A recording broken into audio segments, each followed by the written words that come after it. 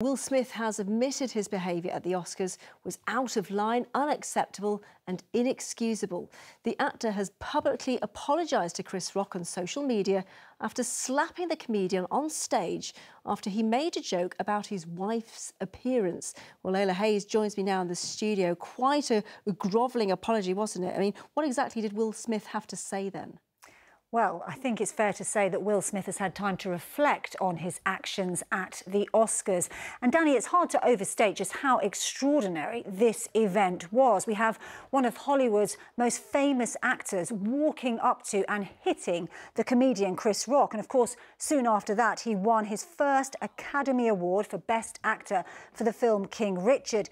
And he was later seen dancing and celebrating at an Oscars after party. Now, however, the mood is very different.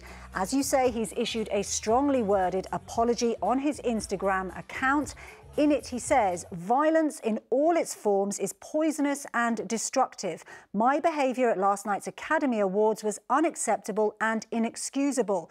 Jokes at my expense are a part of the job, but a joke about Jada's medical condition was too much for me to bear, and I reacted emotionally." Well, he went on to publicly apologise to Chris Rock, saying he was out of line, and he said there is no place for violence in a world of love and kindness. Now, for her part, his wife Jada also posted on Instagram today, saying this is a season for healing and I'm here for it. OK, so do you think this is going to damage Will Smith's career then?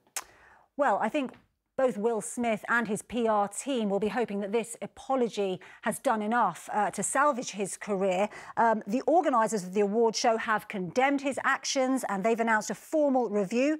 For his part, Chris Rock has decided not to press charges, but of course we haven't heard from him publicly yet. I think what we can say is that both men are going to be asked about this in any interview they do for many years to come. OK, Layla Hayes, thank you.